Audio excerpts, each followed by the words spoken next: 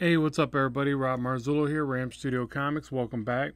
So in today's video, I'm going to show you how I do some studies of my work or whatever. Let me take this lock transparency off. So I created this background canvas just to paint on. I like doing this where I don't paint against just flat white. You've probably seen that in some of my other videos if you watched the channel before. But if you're new here, then that's what I do here. I just kind of block in this variety of textures and stipples and dabs of brushes, whatever, just so I'm not painting against flat white. And I'm probably going to make some of these background templates like this available on my Gumroad, and it'll be just pay what you want or just grab them up if you don't got anything to throw at it. No big deal. So at any rate, what I'm going to do here is show you how I would use, let's see, where's my chalk line brush? Right here. And I'm going to draw out some studies. So lately I've been wanting to do like some dragons and stuff like that, and I'm not the best dragon artist. I'm always trying to get better at that because I want to be good at certain things. Dragon's one of them.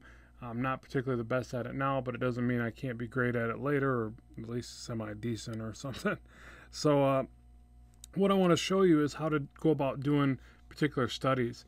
Now, obviously, we don't have a lot of reference shots of dragons unless you're looking at other people's work, which isn't a bad thing for inspiration and figuring out ideas and stuff. But you always want to change it and put your own flair on it.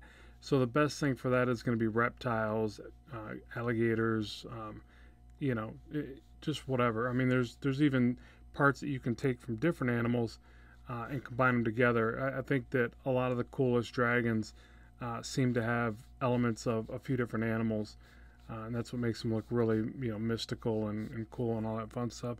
So what I want to show you here is how I'm looking at a picture of a reptile, and forgive me, I'm not showing the photo of the picture, the image, because I don't know who the image belongs to. Sometimes photography has rights, the photographer has rights to that picture. It's not just a free picture on the web or whatever. So instead of getting into all that hoopla and worrying about it, I'm just going to look at my opposite screen and just do a study from it. That way I'm not treading on anybody's property or whatever like that. Which to me almost seems silly because it's a shot of an animal. But I get it, as the artist, as the photographer, they took the time to set up that shot, labored through it, who knows how many countless days, hours, all that stuff. So I do understand it, but when it comes to recreating and doing an art piece, I think it should somehow maybe bypass that, but whatever. So what I'm doing here is I'm just kind of studying it, and I'm just scribbling it first, just trying to get like some basic ideas from it. And I'm not doing a verbatim study, but I am taking certain elements and keeping them the same. Like, for instance, I like how on the picture I'm studying, the scales kind of trace the eye like this. And one of the things that I think is really cool to note with like lizards and reptiles, and then you can translate this into your dragons or fantasy art or whatever, is that the scales, the different size scales, almost act as defining characteristics to, like the cheekbone or maybe the nose or the brow or whatever. So you can change the size of these scales and really kind of define parts of the creature, and you can use that as a very cool design element. So just keep that in mind, that if you're really trying to push the effect that he has this really neat deep brow or something that you think is really cool on your creation, you can enhance that with the way that you do the scales. And then like something I'm noticing from the picture I'm looking at is that not all the scales even on the same creature are the same. So you don't want to like make the mistake of making all of the scales this kind of blocky style like I'm doing right now. You can mix it up, and you can like, for instance, on this particular one, there's actually a defined eyelid, which I think is kind of neat. So I'm going to put that in right here. And then you'll even get wrinkles within that too, so you want to get those in. And what I would say, at least the way that I do it, is I would draw in the major shapes first. So the wrinkles, the change in let's say there's a bigger wrinkle or change in the shape to the maybe a cheekbone or something like that, a ridgeline there. So I'd get those in early on, and say the brow comes up here and shapes down which almost looks a little bit more frog-like, or whatever. But something like that. And then what I mean about changing the scale size is up here, you could not only change the scales to be very large, you could also change the shape of them. So maybe they come down to a bit more of a point, like this. Let me see if this will work. And always remember that be very open to change, especially in this stage of your creation process. That's how you'll come up with your best ideas, in my opinion. Don't feel like anything you put down has to be immediately correct, and then just be very open to change. Let your imagination kind of take control, and be very, quick to make adjustments, because that's sometimes, at least me anyways, that's how usually I'll get my best work. I don't often get my best idea down first. Not to be, confused with, sometimes you want to go with instinct, and sometimes your first idea can be a good one. But I don't know, at least with my creation process, oftentimes I'll redo something and it'll get better each time. Not every time, but that's where having an eye for this really, matters. Being able to see when the changes are for the good or for the worse, and stop and reanalyze. And that's where stopping when you're creating, like, stopping, stepping back, going like this, and zooming in and flipping it. You can go to flip here. Just kind of analyzing the work as you're designing it is really essential as well. So I think this is going in the right direction for what I want.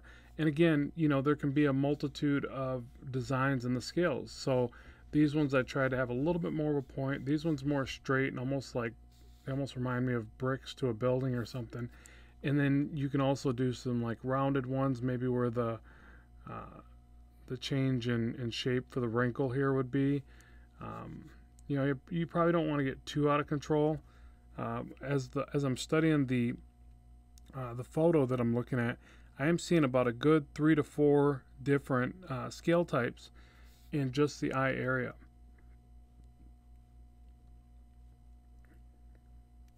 Okay, so now let's say that this wrinkle back here is a larger one like this, and then it breaks off like this. We get something like that. So I can predefine that area that I want to see, and then I can think about the way that I want the scales to go back. Now maybe I want them to elongate just a little bit, and I'm almost picturing like fish scales. And and that's another thing that you can combine. You can really combine anything with your dragons, and animals of fantasy type creation or whatever. But man, I think fish and reptiles are probably the two coolest to really combine. They have such neat features, and just a multitude of things to pull from when it comes to reference, from all the cool aquatic photos and plant life and you name it. So there's just tons of great ideas and all of that to reference. And that's really the point of this particular episode. I just want to show you that when you do studies like this, it really opens your mind to what you could create. It's so easy to get complacent and draw the same things over and over again. And this is kind of how you beat that. It's how you reinvigorate yourself and get new ideas for what's out there. And nature's perfect for that. Even if you're like me and you like the science fiction fantasy side more than realism, you can still pull from the realism around you and make some really amazing stuff. So he's got this creature's got these multiple tones, and a lot of times in the eyes they have all these crazy shapes and tones and texture. And I would probably do most of this with color, but I'd throw in just a little bit of hints in the line work. What I look at it like with this is I'm giving myself reference to remember, because if I leave it blank, I might come back to the piece and do something entirely different. So even with the lines, I'll do just little hints of what I was referencing when I did the study. Okay, now one of the reasons I like to paint on a off background like this as well is I can drop in another layer, put it behind the line work, and I'll grab the same brush but more of a painterly style chalk painter brush right here. And shameless plug time, you can get all these brushes on my Gumroad. Sorry folks, had to do it. Okay, so I get in here and I can paint this in, and I'm just going to use light and dark, but what I want to do, actually I'll start with the dark, to tell you the truth. I think it'll be better. Let's go to the dark here. I don't want it completely dark, but yeah, that's even a bit heavy. Let me drop down the opacity. Which really, you know what? It's on its own layer. Let me just do this. This is like easier to me. Like it's on its own layer. Just fill it in pretty dark, like so. Because then you can be like messy about it. You don't gotta worry so much.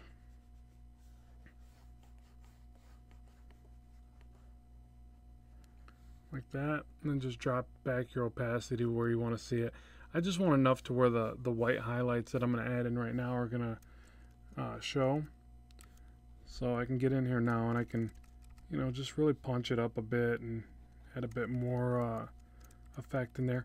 And the reason I like doing the studies this way is it gives me, even if I'm going to do line art, it gives me just a better visual representation of what I was seeing in the study. So, you know, I've got this depth on the eye, and really I forgot to put as much depth on the eye right here. So what I'm going to try to do is I'm going to punch up the highlight up here just a little bit on the overall area first, and then I'll get in and do, like, you know, a little bit on each scale or whatever, and then I'll come back with a shadow on the bottom, because one of the things that I'm noticing is this you know, their skin is so thick. They have this nice heaviness to the, you know, the weight of the top eyelid. So you want to get that in there. It's the same reason why I put the shadow right here on the iris part, is because you want that depth there. You know, that's where you're going to get the cool, you know, rounded, spooky, cool looking eye or whatever. I just say cool twice. Yeah, that's pretty bad. Okay, and then, you know, you take the brush real light and kind of punch up those little shapes that I was seeing in the iris. And again, I'm not trying to do a full finished painting here as much as I'm just trying to give myself cliff notes. So when I come back and I look at this, I can remember where I was at with doing this piece, and all the while, right now it's giving me good information for when I want to do my dragon painting. So I'll remember this when I go to do my my new design, and I'll do a few of these. It's not something where I'll just do one and say, okay, I'm ready to paint a dragon. You know, I might study the wings from a bat. I might, what else? The legs I could probably pull from a lion or something like that, or bits of a lion and legs of a reptile.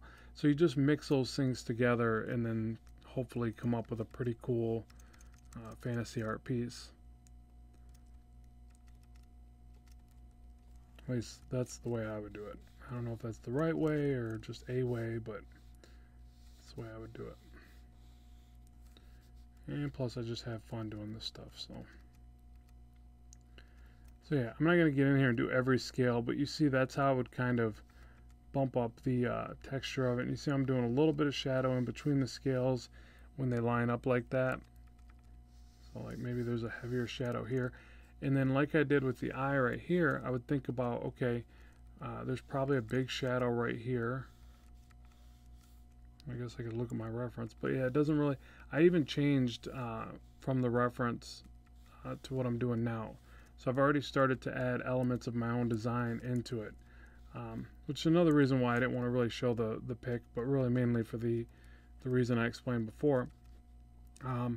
But it's you know, it's just something I'm going to change as I go anyways.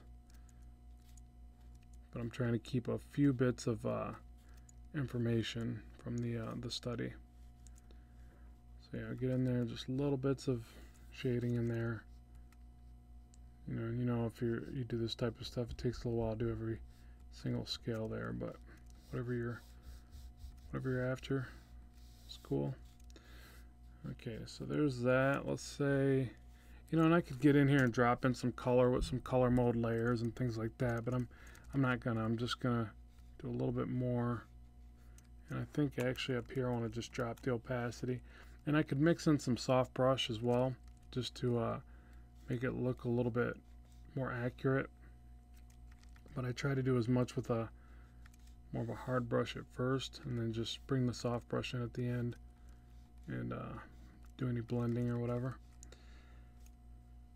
Now the other thing I'll see on some of the scales, I don't see too many of them on this reference I'm looking at, but it does happen. Another thing you can do is you can put little bits of rim light on some of the scales, probably the bigger ones. I don't know that you'd want to do this on every scale, and you don't have to keep it to all one side. Light does bounce around, but you could just do a little bit of it just to kind of punch up some details, and you could do a couple little specular kind of marks as well, you know, and that's all preference. I'm not seeing that on the reference so much or anything like that. It's just ideas that again, I would like those little dots. I would see that more on something, I think, aquatic, or just depending on the way the light source is on the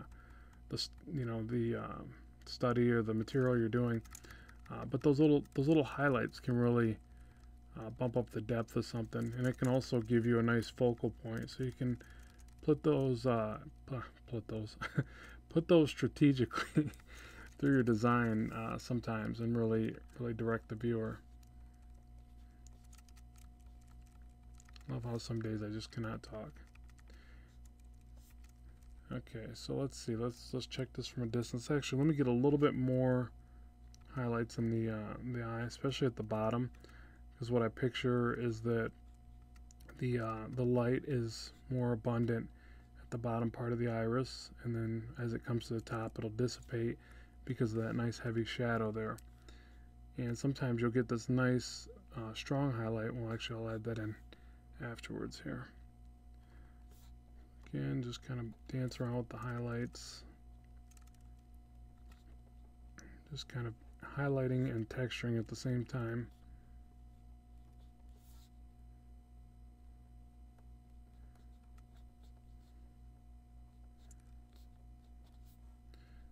Yeah, let's a few down here maybe. You see I'm kind of bouncing around because I don't want to get in the habit of putting a highlight on everything, and it's real easy to do, especially with scales, because there are all these little individual segmented areas, so you think that it makes sense to put a highlight on every single one, in which you could, as long as it's not the same intensity highlight. You know, you just want some variation in what's going on there. Light doesn't react that way where it's the same on everything, so it'll appear to look really fake really quickly. So you just want to, you know, just slowly build up, you know, slowly work up your shapes of shadows and your highlights and things like that. Okay, and then finally on this particular one, yeah, seeing if I pull back, it's starting to, you know, starting to look a little more dynamic. It's still got a ways to go, but this is a study, so I wouldn't recommend spending too much time on this type of stuff. You know, you just want to get a bunch of them done and learn. You know, it's all about learning from your particular study that you're doing. So let's go ahead and do one more layer on top of the line work. This is usually where I'll punch up the last few highlights. So let's try, like, sometimes you'll get this nice strong reflective glare. It always seems to be right on the top of the eye right here, even where the shadow part is, which is kind of strange to me, but it's the way that it is. Notice this when you study eyes quite a bit. And it's usually it is just the reflection of the scene. So if you can try to get in some little elements of, you know, some branches or something, or a scene of some kind, it'll make a little more sense. And I'll generally paint this in with a solid. Get some dark reflective surfaces in here as well.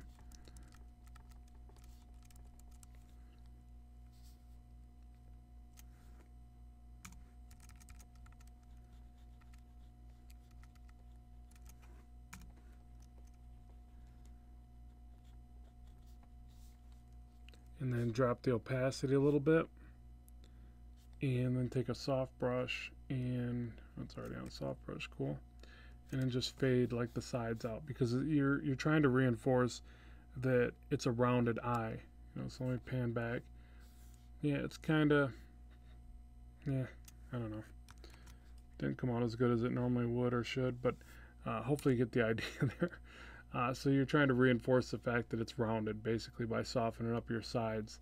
So again, this is just more of a study, so I'm not going to worry about it being too awfully correct, but maybe punch up the let's see, the white highlight on the very front of it, again, to reinforce that roundedness. And then you can go through and maybe just do some couple little stronger highlights right at the very end, because again, you're over top of your line work now, so you can even touch up some of the line work, or you can just just add those last little strong highlights wherever you see that they might be.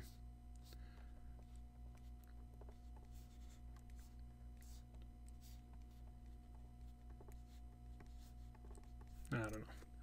So yeah, so there it is. So that's how I would do a study of a reptilian type, eye or whatever, and just keep going from here. Do, like I said, since I'm going to do a dragon piece pretty soon, I'm going to do some different reptile eyes. I'm going to do some bat wings. I'm going to do some legs from some very strong creatures, and I'm going to try to combine those together and make something cool, fantasy oriented.